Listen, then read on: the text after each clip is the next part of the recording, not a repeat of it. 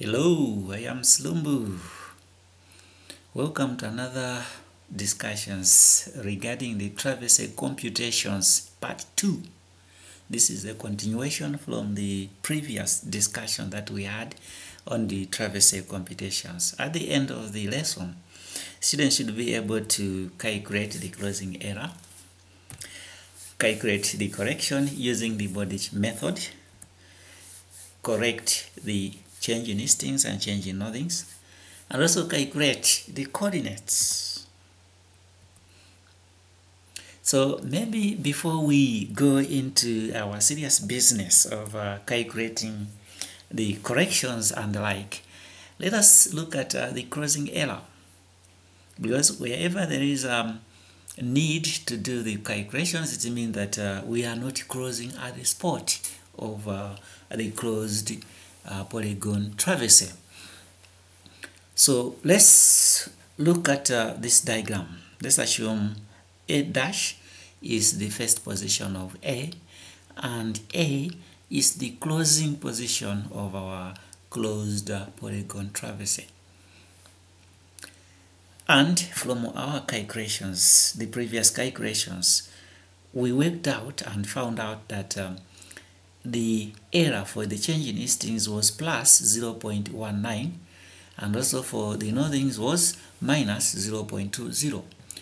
So these are the nothings represent the vertical size, the vertical value of, or in other case we'll say the nothings or the change in nothings. In this case, that is minus 0.20, and the change in listings is plus 0.19. But then we can determine the closing error. That's in this case, the closing error is the distance between A dash and A, or in other case we will say the distance A dash A. So this error can be found by using the Pythagoras theorem, as you would see in the equation or this formula. We have A dash A is equal to the square root of the summation of 0.19 squared plus 0.20 squared, and this gives us 0.276 meters. That is our error in the perimeter of this traverse. That is the total length of the traverse we worked out to be 849.76. So it means that we have an error of 0.27 meters in every 849.76 meters. So we can express this, since it is a ratio, so it is 0.276 in 849.76. So we can simplify it, which equals to 1 in every 3079 approximately. So this is our accuracy in this kind of traverse exercise. However, for any survey exercise, there has to be some project specifications or exercise specifications, and accuracy is one of the specifications. You may be given that the exercise would require an accuracy of maybe 1 in every 50,000 meters. So assuming that accuracy is the one that we've been given, therefore the one that we've found is far below that one. So it means that you need to redo the exercise. But for academic purposes, we are going to leave everything as it is. We assume we are within the accuracy that has been specified. So now we'll go to the next stage, where we are working out, or we are calculating the change in listings correction for each and every traverse leg by the Bodice method. So as you would see, for the change in listings, we worked out as the error to be 0.19. So that is our error after adding all the change in listings, and they gave us an error of 0.19. But for an errorless, or maybe for an exercise that do not have any error in the change in listings, it is supposed to give us a 0. So in this case, it's not giving us a 0. So what do we do? So that we add all the change in instincts and it should give us a 0. So for us to have a 0 for the change in instincts, for the summation of change in instincts, we need to subtract 0.19. So we don't just subtract that figure anyhow. We distribute the errors proportionally. That is, the error is distributed in proportion to the length of each and every traverse leg that we have observed. So the Bowditch method uses this formula, that is the total correction over the perimeter times the distance constant, or the distance that we want to correct at that particular point. So for example, if we want to correct the distance AB, or if we want to calculate the correction for the distance AB, then it has to be the total correction, which is that is minus 0.19 over 849.76 times the distance AB, which is 129.54 in this case, and this gives us minus 0.03. Now if you want to correct the traverse leg BC, it means that you are going to use the same minus 0.19 over 849.76 times the distance BC, which is 160.40 in this case. So it goes on, it's the same with maybe distance EA. You maintain minus 0.19 over 849.76, then you multiply by the new length, the new length of EA, in this case is 212.44. So it will give you the value for the correction. But since this figure seems to be constant, that is minus 0.19 over 849.76 is a constant, we only multiply by the changing values of the distance for the traverse leg. So we can work out that constant, which is equivalent to minus 2.236 times 10 to the power minus 4. So which means that we are going to multiply this constant by each and every traverse leg in 10 to work out their respective correction. So the calculated values, in this case using that constant, that is for AB, we are saying minus 2.236 times 10 to the power minus 4 times 129.54, and it gives us 0.03. So this number is used to multiply different distances in the traverse leg, and these are the values that we have worked out for the correction.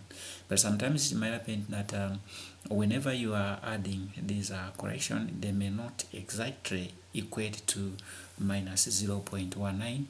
So in such case, you have to maybe do by inspection, since these values have been corrected to 2 decimal places. So it might have occurred that at one point maybe the value or the correction was maybe very closer to the figure. For example, where you have maybe in this case for CD, assuming that we worked out and then we found out that this is maybe if we add all these is 0.20. So for the correction for 0.03, maybe it was 0.03, maybe 5 and like, and then the correction maybe it came up to say 4, and other areas where the correction where maybe you have 0.0, maybe here 3 and 9 something. So where you have a number which is very closer to 0.5 or maybe very closer to 5 for the correction, then you can disregard by turning maybe a number or by adding a number 1. In this case, I'm trying to say that let's assume we have minus 0.03567. So instead of having maybe 2 decimal places 0.004, that is to 2 decimal places, since we have exceeded the number that we wanted for the summations, so we can just leave it at minus 0.03. So you just examine the numbers next to whichever you had corrected to the nearest, and see which is bigger and which is smaller. So you go for those that are bigger numbers. You maintain their correction or maybe the way they are, but those are very close to maybe 0.5, or maybe they are very close to whatever the correction, then you can disregard it. But at the end of the day, the purpose is that you should have a number that is the same as the error, save for the signs. So the signs are different, but for the magnitude of the numbers have to be the same, so that whenever you are adding them, they should give you 0. I believe that is okay. And then the next is a calculation by Bondage method, that is changing in nothings. It's the same. We follow the same procedure as we were doing with the change in things. The only difference is that wherever we had change in things, now we have the change in nothings. And also for the error for changing things, we replace it by the change for the error for changing nothings. So as you would see that the change in nothings, when we added, we had an error of minus 0.20, and the correction in this case supposed to be 0.20, that is plus 0.20. That's going to be our correction.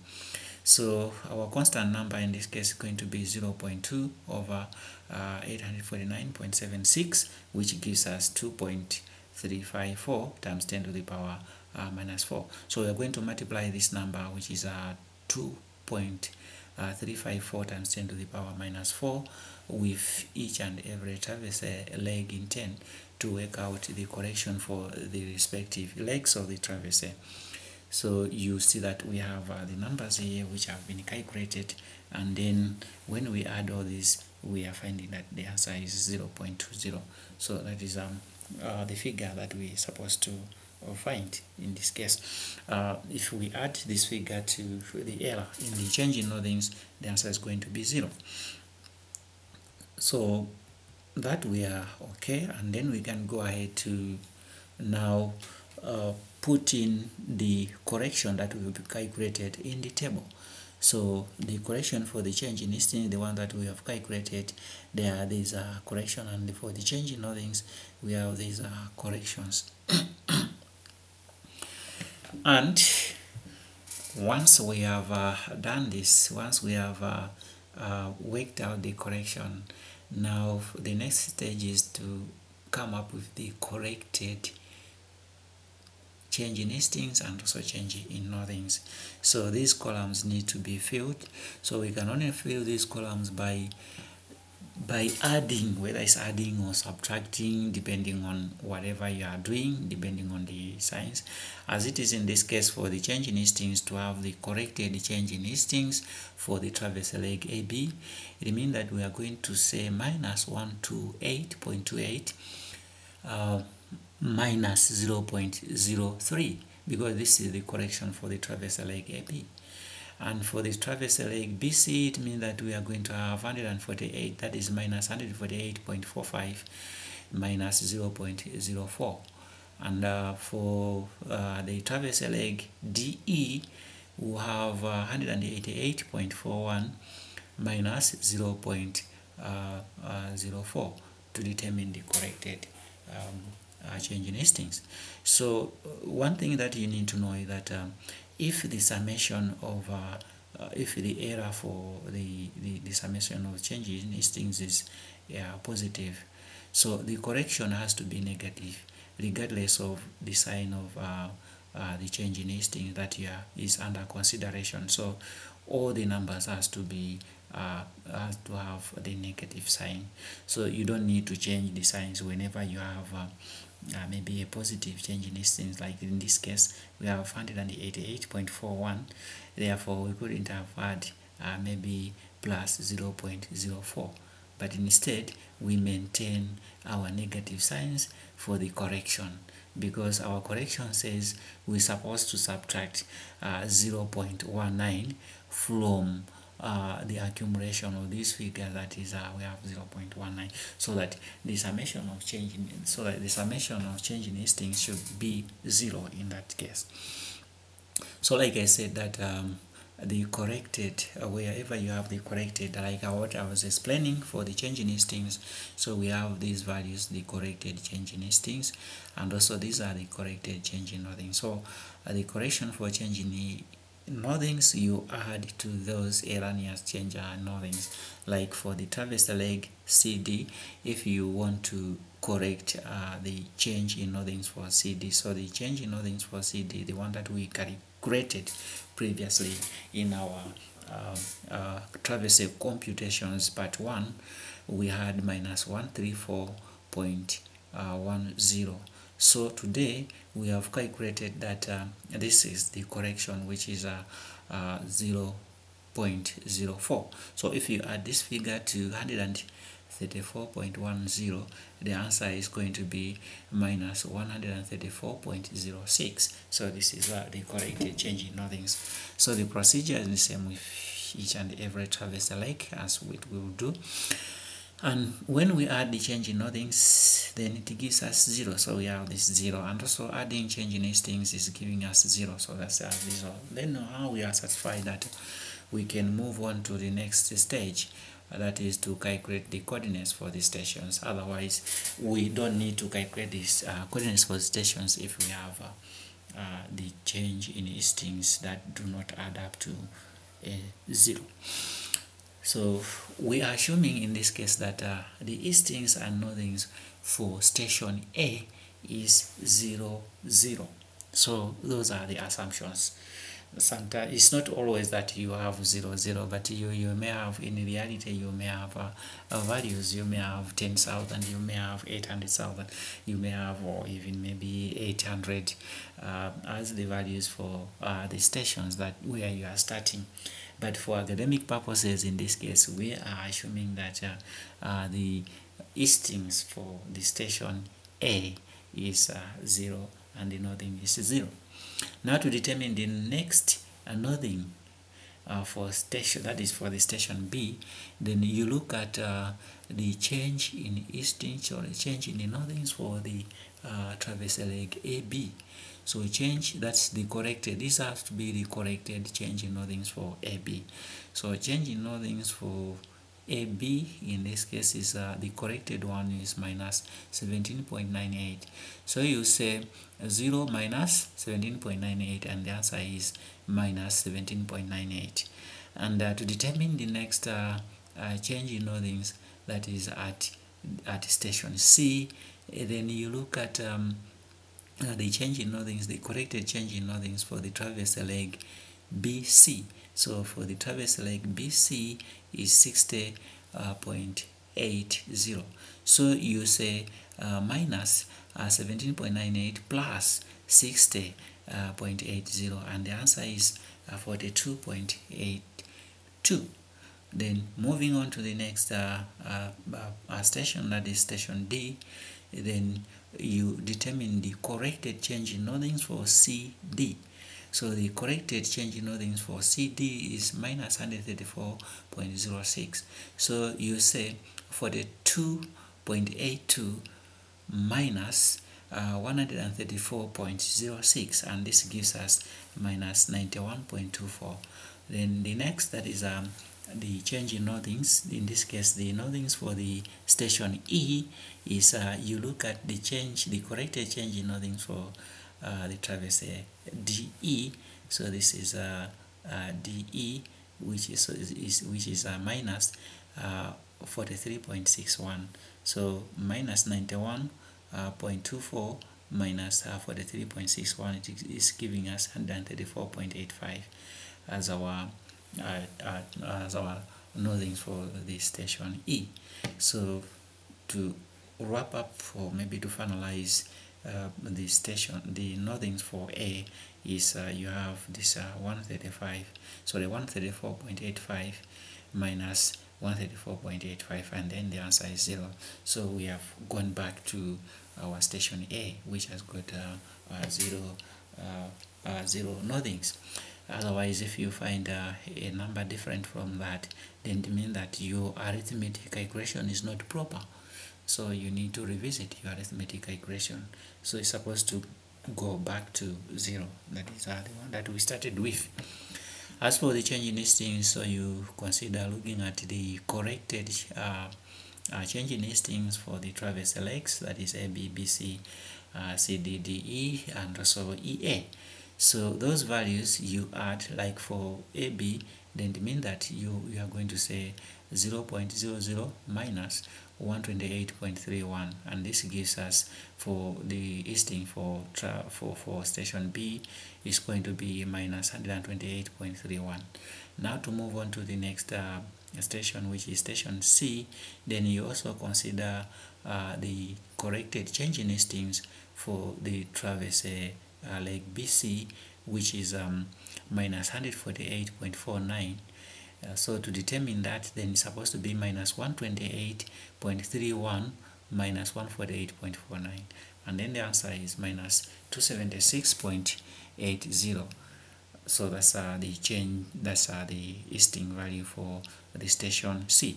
So the process goes on and on until you go back to the coordinates for A. So assuming that the coordinates for A were 50 and 50 nothings, then it means that we would have calculated the values here to be 50 and they are 50. So that's what I had time for today, and maybe for us to see whether you have understood whatever we've discussed today, you should try the following problems. So the first problem is that you should calculate the crossing error and accuracy for the following traverse. Of course, you have the line, the traverse line A, B, B, C, and C, D, or D, and EA. So the lines are as follows. AB is 110.20, and the whole circle bearing for that is 156 degrees 40 minutes and 00 seconds. So in this exercise, don't need to work out the internal angle summation check, because that has already been done for you, and also we have the bearing for each and every traverse leg. So you just need to work out the change in listings and change. I don't need to discuss all that. Let's see how you work out. And also for the problem 2, you distribute the crossing error by the Bodic method and calculate the corrected coordinates for the stations. So we have